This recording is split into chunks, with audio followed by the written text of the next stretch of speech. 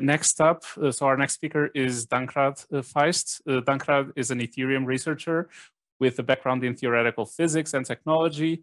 Since joining the Ethereum Foundation in 2019, he has worked on topics involving applied cryptography, sharding, statelessness, the proof of custody, and other related topics. His talk today is on data availability commitments with distributed reconstruction, thanks to these KZG commitments, and how they were able to construct a unique data sharding solution that supports high data bandwidth while preserving security properties without requiring powerful actors beyond normal validators. Dankrad, I believe you're up. Okay, fantastic. So I'll hand it to you. Thank you. I'll try to share my slides here. Okay, we can see your screen. Go ahead. Okay, great. Cool. Thanks for the introduction. Yep. So I'm going to talk about data availability commitments that allow distributed reconstruction and how we're able to do that using a two-dimensional KZG scheme. As an outline, I will be talking about data availability sampling, how that works, the basic principle.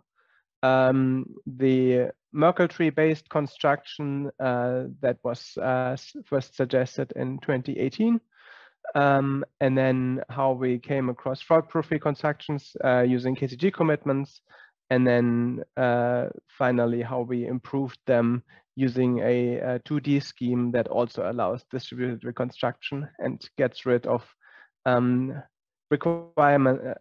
dependencies on super nodes for everything except for liveness. Well, potentially you could even remove it for that.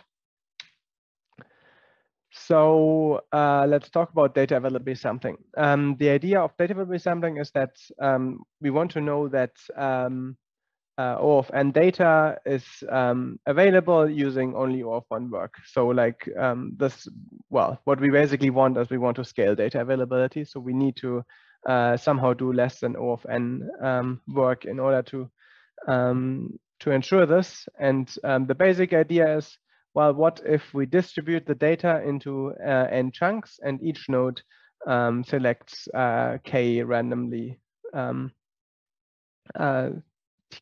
selects k random chunks and downloads these and uses that to check whether the data is available. And so the basic problem with that idea is that well, what if one of the chunks that you aren't checking for is missing, right? So in some applications that might not be such a big problem. You might be okay if 99.9% of the data is available. But in blockchains, because we have these applications where, for example, one single transaction could print 1 billion Ether, that's not sufficient. Like we really need to be sure that all the data is available. Otherwise, we can't use it. And so in order to be able to use this technique, we need to make it more powerful using something that's called erasure coding. Erasure coding means that we take our original data and we extend it, for example, using a polynomial. So what we can do is, if we have these 4 data points on the left, we can always put a polynomial of degree 3 through them and evaluate it at a number of additional places, for example, 4 more places in order to double the original data. And then with the property that any polynomial of degree 3 can be is fully determined by 4 evaluations. We know that if you know any 4 of these 8 samples, you can get the full data. You know everything about this polynomial and can thus compute all of the 8 samples. This is called the Reed-Solomon code. And in this example, the coding rate is 0.5 because we extended it by a factor of 2. If we do this, then this sampling that we described earlier becomes efficient because before we had no way of using sampling to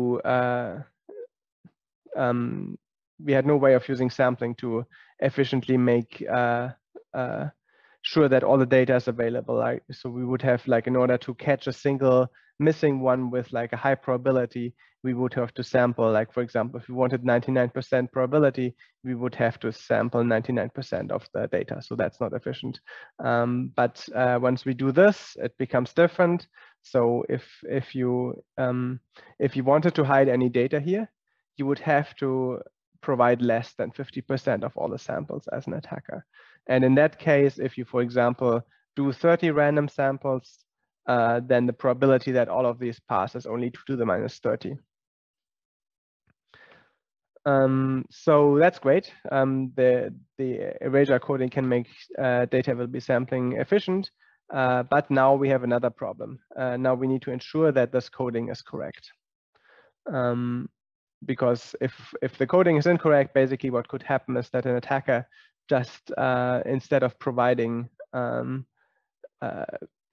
here in this example 8 correctly encoded samples, they could just provide random samples, and then each 4 of these would not give you back the same polynomial, but each would give a different polynomial, and then clearly yeah, like your sampling doesn't help because you still don't know what exactly the original data is unless you get the original data itself. So there are mainly 3 possible approaches to ensuring the correctness of an erasure code.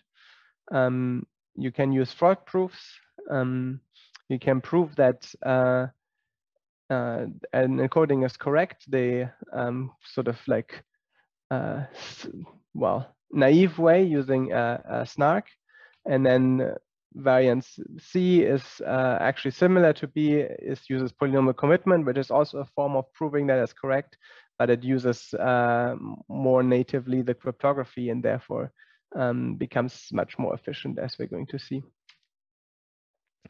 So using fraud proofs, basically, let's assume that we commit to this data availability root, which is basically Merkle root of our data samples. Then what would be required for a fraud proof, like let's say these are not all on the same low degree polynomial, we need at least degree plus 2 pieces to construct a fraud proof, right? In order to prove that they are not all on this polynomial, we need enough pieces to reconstruct the polynomial, which is degree plus 1, and then another one so that the node can see, oh no, like it's not all on one polynomial. And so the fraud proof would, in this case, in this naive way, be the same size as the data block. So that's pretty terrible because now like the worst case actually stays the same as it originally was. You still have to send the whole data. So that's not practical for our application. We would only get an average case reduction in the efficiency, increase in the efficiency. But so here's an example of this. So you would need, for example, to give these 5 pieces in our example in order to prove that it's not on a low degree polynomial. And the solution to that is to instead use 2D codes. So basically what you do is you encode the data into a 2-dimensional polynomial.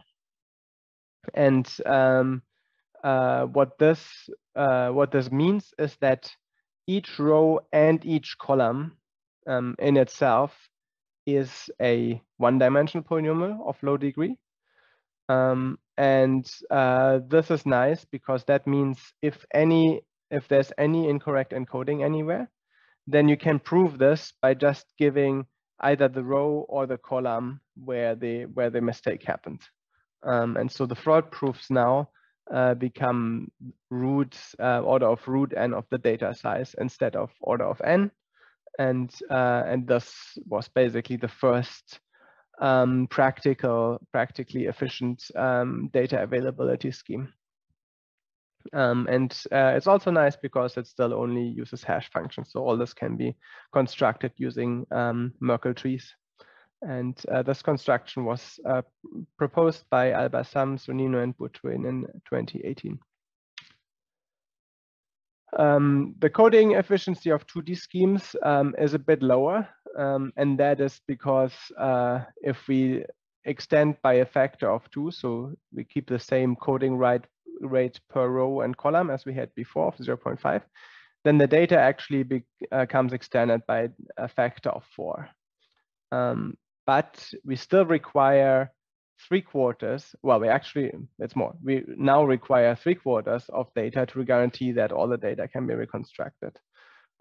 So basically, if you imagine if I am trying to hide data, then what I could do is I would hide a little bit more than one of these squares, like for example, the lower right square. If I just hide a little bit more than that, then you wouldn't be able to reconstruct the data because each row and each column would be missing a little bit more than 50%.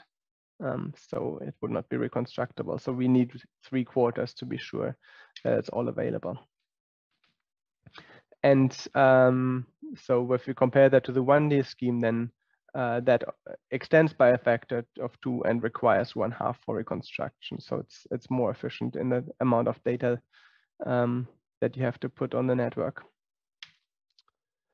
But the main downside of this ASB18 scheme is that it actually requires fault proofs to verify the consensus correctness. So so that means that we don't since we don't know that an encoding is correct by just looking at the root. It means that we need to wait for fraud proofs before we are able to be sure that a chain is correct, and that's a bit impractical for consensus nodes, i.e. the stakers who construct the chain, because if they always had to wait for fraud proofs, well, you could construct a chain like that, but you would be waiting like at least several minutes or so each time, because like it could take a little bit longer for fraud proof to arrive, and you really want to be sure there isn't one. So it would be a very, very slow chain.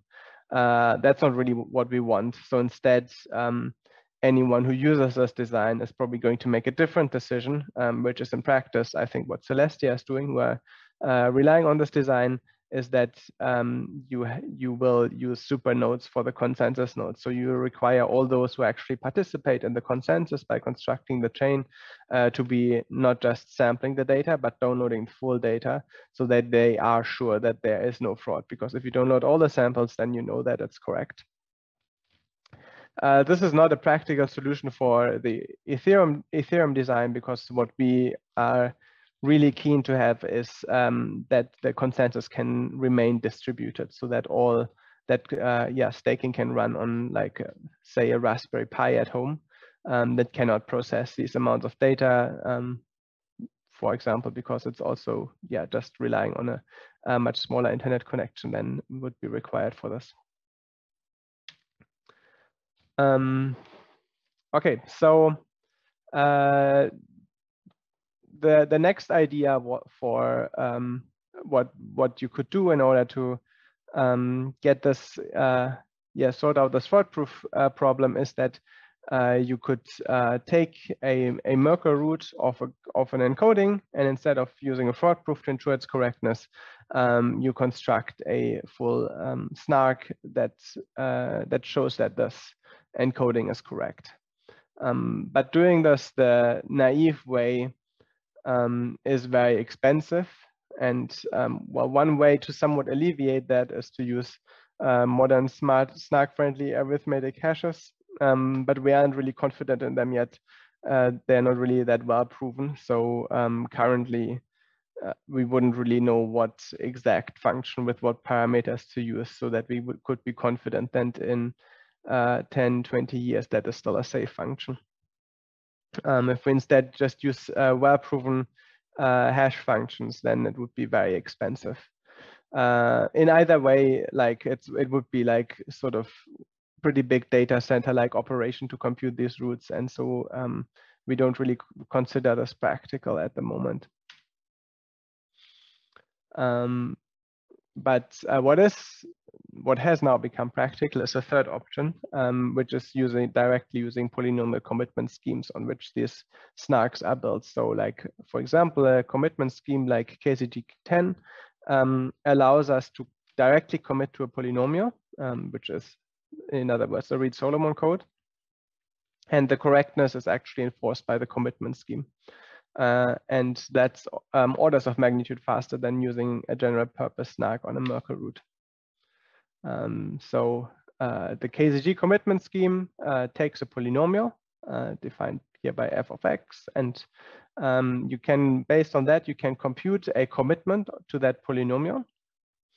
And for any evaluation y equals f of z of that polynomial, you can compute a prover using the data of the polynomial itself, the coefficients, can compute a proof pi that proves that f of z equals y. So using this commitment c of f and the pi, as well as the values y and z, a verifier can confirm that indeed this f of z equals y. And c of f and pi are just elliptic curves elements. So for example, using BLS 12381, which we are using, that's 48 bytes. So they are very nice and compact. And the way you use them as data availability routes is you basically take points on this polynomial. You now set like these samples as f of 0, f of 1, f of 2, and so on. And then you compute the KZG root of that polynomial. And yeah, you can basically think of this as something similar to a Merkle root, but it's always guaranteed to be on the same polynomial. In terms of efficiency, so someone needs to compute all these samples, and in particular, they need to compute the KZG proofs, because a sample is only valid if you have the corresponding KZG proof. This is a lot more expensive than a Merkle proof, and naively, it would take O of n work to compute one such proof. Like you always need to touch, unlike a Merkle proof where you only need to touch like log n elements. If you naively compute a KZG proof, you need to touch all the elements or all the coefficients of the polynomial. And so if you did that for all the proofs, it would be O of n squared, and that clearly wouldn't be practical. But luckily, we came across a technique that Dmitry Kovratovic, together with me, developed in 2020, which allows using FFTs in the group us to compute all these proofs in n log n time. And that makes it practical to use this as a data availability scheme and compute all the proofs.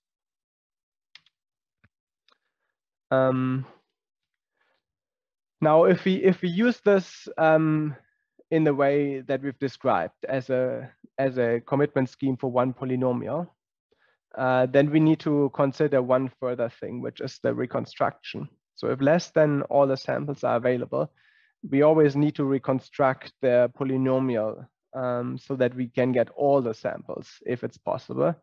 And I mean, that's for two reasons. One is like we need the original data, so applications or like whoever's executing the chain or rollups, they will of course need the actual data. So if some data in the original data are missing, we clearly need to reconstruct that in order to have the data. But from a consensus point of view, more important is the convergence property. So like we want clearly that all nodes should eventually agree whether a block is available or not, because this is one of our additional validity conditions now. And so we need that all nodes will come to the same conclusion. So either less than our thresholds, like less than 3/4 are available, in which case we don't load enough samples so that all nodes will agree on that. But it could be that an attacker, say, makes a higher proportion of those available. And in that case, it would be there would be some nodes who think that it is available, and some nodes who will not see the data as available.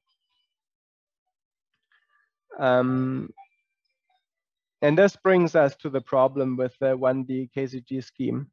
So the reconstruction, being able to reconstruct all the samples, would still require supernodes. So it would require nodes that are able to download all the data and compute the individual proofs for all of them in order to distribute them. So that means that the reconstruction in the scheme requires supernodes, and that means that in the absence of honest supernodes, a malicious actor could split the chain. So this is where we come to the two-dimensional KZG scheme. So in a way, this looks similar to what we had earlier with the original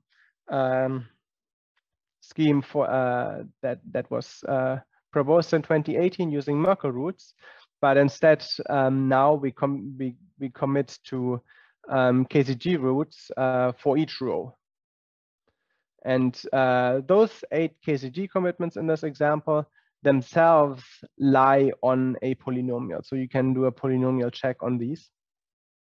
And this now has the property that the rows and columns can be individually reconstructed. So like a node that wants to help in reconstructing all samples can download one row or one column. And if more than 50% available, it can get all the samples in that row or column. And that way you can actually reconstruct the full square of data using only these nodes that process rows and columns.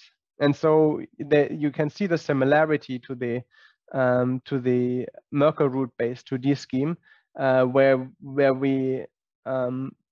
our original motivation was to use the 2D scheme because we wanted to minimize the fraud proofs. And in this case, we're not worried about the fraud proofs anymore because the KZG scheme guarantees correctness. But we can now reconstruct in a distributed way, which is another important property. We can actually even use this to construct the block in a distributed way. So we can also use this as a way to say there's actually nobody who needs to process all the data and compute all the proofs and all the extensions and all the KZG commitments for it, because you can also do that by rows and columns. Because the nice property is even the KZG commitments can be extended. So you can just compute a polynomial extension on the data KZG commitments and get the extension KZG commitments below. And so that's also a really cool property. So we can also support distributed block production, which in my opinion is a little bit less important than distributed reconstruction, but it's still a nice property to have. So the scheme was proposed by Vitalik Buterin in 2020. So now basically what it achieves is that we require supernodes. Well, if we don't do distributed construction, last point, it only requires supernodes for liveness. If we do distributed construction, then actually we can also theoretically construct a scheme that does not require supernodes for anything. And at the very least, all the safety properties can be ensured by nodes that can only process rows and columns. So yeah, as in conclusion, I've made an overview here to show what basically the downsides and upsides of the different schemes are. So on the left, we have the ASB18 Merkle fraud-proof based scheme. And in the middle, I have any scheme that's basically a proven Merkle root, so either a snark on a Merkle root or a 1D KZG scheme. They have very similar properties. And on the right, I have the relatively new 2D KZG scheme that allows distributed reconstruction. Yeah, and so like basically the big additional thing that we get is that we can get a convergence property for distributed reconstruction. So the original scheme clearly also had this property, since it was also a 2D scheme. So that's not a complete new property. But it's unfortunately it requires supernodes in the consensus, because otherwise the consensus would be dependent on fault proofs, which would be problematic.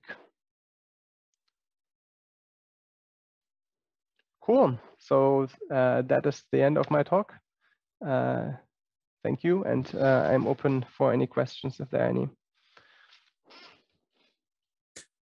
Okay, thank you so much for your talk, Dankrad. If you have questions, now is a good time to ask them. Again, you can please ask them in text or raise your hands if you want to speak.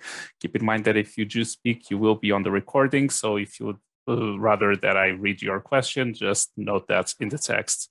So far, I see one question in Slack, and I will read it out because Marco is having some tech issues. And the question from Marco is, what is a supernode? I might have missed it. And could you explain the difference between white nodes and supernodes? Right. So supernodes are any nodes that need to process all the data. So a supernode would be a node that is able to process the full block data without doing sampling. So in terminology, you're right, I didn't define this before. So a light node would be one that only does data availability sampling.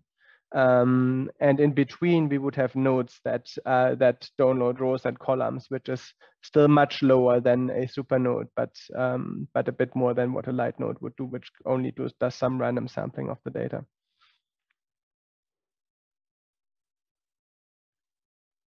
Okay, next we have a question from Andre. Andre, would you like to read your question live? Okay, my question was, how do you compute the public parameters for the KZG commitment? You mean the trusted setup? Yeah. Yeah, so yeah, we're currently in the process of arranging that. So like we are gonna have a trusted setup ceremony later this year. So that is in the works. The good thing is that we only need a very small trusted setup of like, I think the current design scheme only needs 2 to the 12. We'll go a bit further in order to have some room for future expansion, but maybe 2 to the 15 or something like that. So it's going to be a super small one and going to be a super quick ceremony, so we can have lots of participants. Could you elaborate on why you need only a small trust setup?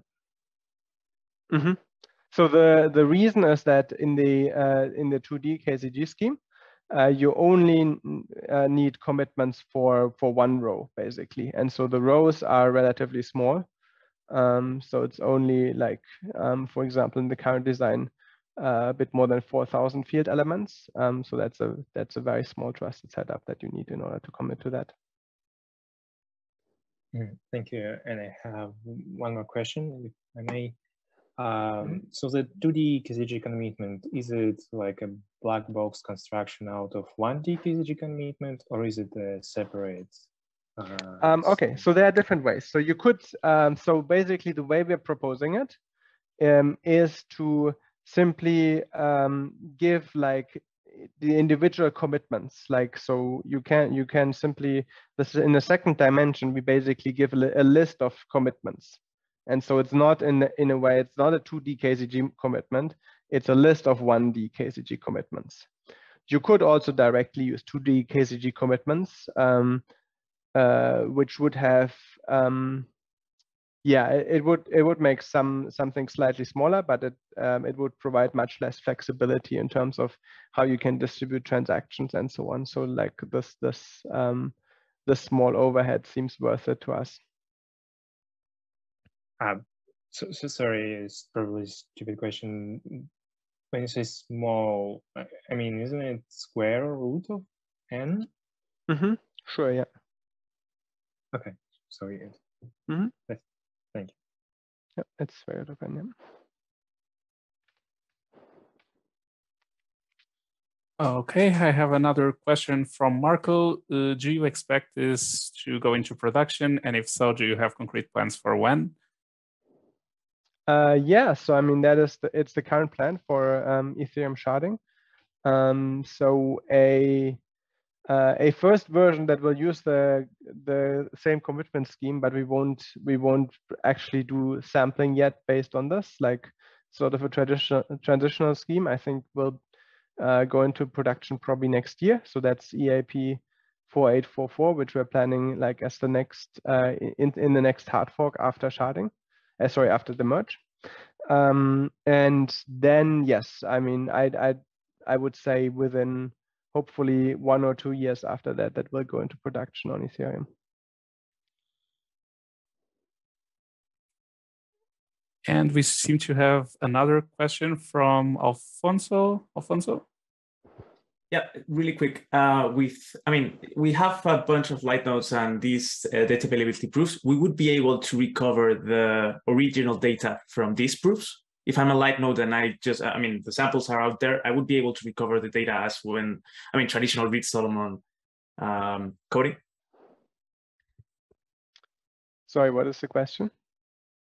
So if I would be able to recover the original data from the proofs, from the samples that are distributed. From the samples, yeah, yes. If you download enough samples, you can reconstruct the data. Yeah. Okay, as long as I have enough samples, I would be able to reconstruct the original data used for the. That's right. That's right. Yes. So, like traditional Reed-Solomon, we would have the same properties with these commitments. Okay, that's cool. right. Yeah. Yeah.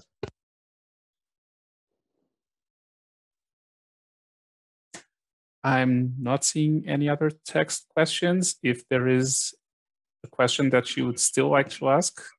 Maybe just a quick question. Yes, go ahead, Juliana.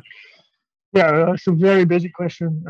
Still early morning here, so not fully awake yet. But could you go again over the very basic motivation behind those features that you presented? Like, not how they're realized, but why do we want them? Which one in particular do you mean? Just really basic. Why would I want light nodes that can only verify data availability, but maybe not reconstruct the data or things like that? Right. I mean, well, that's the why you want want those light nodes. I mean, that's the core paradigm of scaling, right? We ultimately like, if we want like, what we want is we want blockchains that have the same properties as now. Like right now, like you cannot, like miners cannot construct an Ethereum chain that's not available, that has missing blocks, because full nodes would just not accept them, right? And that is one of the properties that we want to preserve as we scale the chain. So we want to keep the same security properties as we have now, but be able to scale Ethereum. And so what we need for that is to come up with constructions that scale. And why would you want a light node, I guess, is another possible point of your question. Why would you be interested in a light node that can only tell you, yes, this is the head of the chain, but cannot tell you what the data is? Like, for example, would not be able to construct the actual state, because you can get your state somewhere else. Like, for example, now you say you have this light node that tells you here is the correct chip of the Ethereum chain. And now you could go to like someone else and ask, hey, can you give me the balance of my account, or like whether this transaction has passed through, and they could give you a proof based on your latest state root, right? So they couldn't cheat on you. They could give you like the data, and they could add like a witness that shows that this data is correct based on the latest tip of the chain that your light node has provided you. Does that answer your question? Yeah, that helps. Thanks. Yeah. Okay, I think we still have time for one last question, if there are any.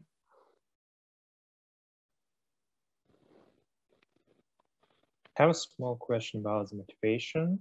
So you had a part of the talk where you talked about the availability proof, but I'm not sure I quite understand what's the purpose of having the availability proof when, do I understand correctly that the node can refuse to serve, when the data is actually needed, the node can refuse to give it. So it can have it, but it can refuse to help to reconstruct it when it's needed. Right. So, I mean, I think the best way to see this is it's a gadget that prevents someone from withholding data. So yes, I agree. Like we do require actors. Like if, like say, I'm a light node, and I don't actually download the data. I will need to get the data from someone when I actually want to like find out something about the chain, right? Of course, that's true. But my assumption is that Ethereum data is interesting enough that there will always be people around who will provide that and do that for you. Maybe you have to pay them, but like it's possible. What we need to make sure is that these actors, even if there's only one honest one left among them, that they will get guaranteed access to this data, like that they are guaranteed to be able to download this data if they want to. And this is basically like, it's a little bit like a proof of data publishing, maybe also a good name for this. Like basically, whoever is constructing the chain, even if like the majority of consensus nodes is malicious, they cannot force others to accept this chain if they are trying to withhold the data. Does it make sense? I'm not sure how the sampling helps, because there may be a node who has all the data and you sample it and you see that it has the data, but then when you want to reconstruct it, it refuses. Okay. So if only one person does the sampling, then it doesn't work. What you rely on is that there are lots of these light nodes that all do sampling. And now if the node tries to cheat, it could target you. If it knows who you are and knows your IP address, then it could give you all the samples, but nobody else does samples. And then it could trick you. But I mean, this still requires like, for an average person, that would not happen because it requires that you overtake the whole consensus to make it vote for that, right? So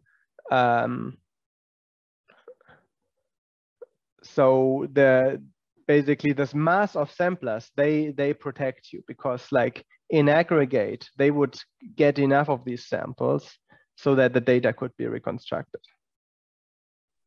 So after they sample, do they store it locally somehow? Yeah. You need to keep the samples that you've done around and provide them later if someone is trying to reconstruct as well. Yeah.